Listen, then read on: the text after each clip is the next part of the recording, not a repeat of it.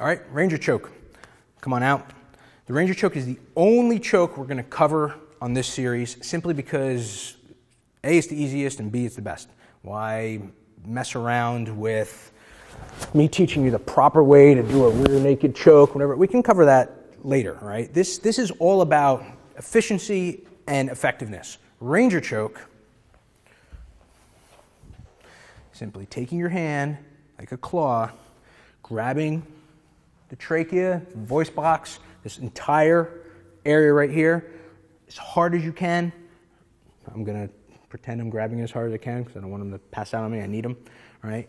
And just like everything else, we need to have a back, all right? If this is the wall, obviously you don't need to put your hand here. If this is the floor, you don't need to put your hand here. But when he's standing up, you're grabbing, putting on the back of his neck, and squeezing as hard as you can, all right? I don't care who they are. I've surprised everybody with this.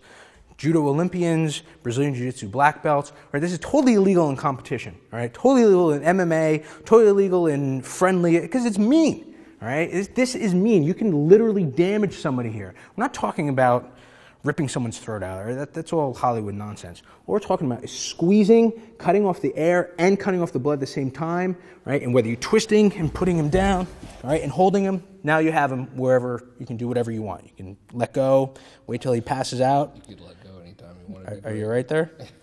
You okay? Okay. All right, doesn't matter. Ranger choke is everywhere. It's anywhere. It's freaking amazing. I pulled this off on the ground in training, just, against guys that didn't suspect it, just for fun.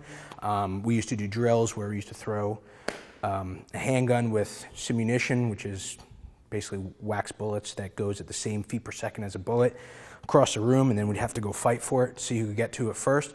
You don't want to be the guy who doesn't get that gun first. Secret move was always boom, tackle the guy and Ranger choke, right? So let's work this into the whole sequence, all right? Minding your business, guy's yelling at you, comes up, boom, all right? Lift up your hand, stop that attack. Stop the attack, drive back in, doesn't matter, he's open. He's open. As soon as you see that neck, you latch on that Ranger choke, you squeeze as hard as you can, and you bring him down, all right? If you need to let it go, you can choke him right from here until he passes out, all right? Or gasses out, or some other nasty stuff. Otherwise, let go and put your boots on him, all right? All right, let's cover how I'm actually taking him down with the Ranger choke.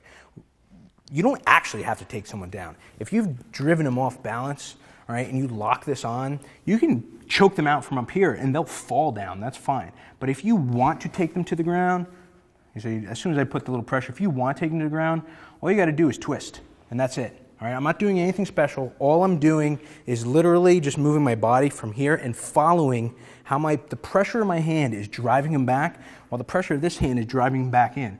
So I can't go this way, all right? I can't really go back, and I can't go forward because I'm totally compressing, all right, his throat in the back of his neck with my hand.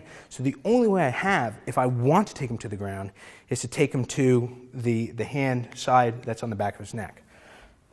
And all I'm doing literally, because there's so much pressure on his neck, right, on his throat, he's struggling to breathe. What will happen most of the time is he's going to grab this hand, right, and try to take it off, right?